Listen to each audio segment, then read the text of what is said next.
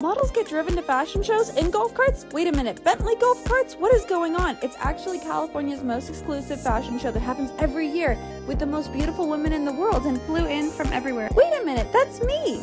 My name's Sarah and today I'm walking down the runway for Oscar de la Renta. The first thing that I do every morning, the morning of runway shows, is I make sure that I drink tea because for some reason it always makes my skin look glowier than coffee. I don't know why, but that's just what I found personally.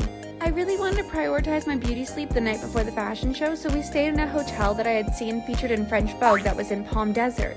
As I was driving to work, I was literally pinching myself because we were doing a fashion show at this country club which literally had multiple United States presidents. Either they had golf there or they were members, but there were so many presidents. There was private security running around everywhere and the models were being driven to work in the golf carts. I was 20 minutes early because in fashion, if you're not early, you're late. I already knew what the top secret hair and makeup look was for the Oscar de la Renta show because I was one of the 2 girls selected out of everybody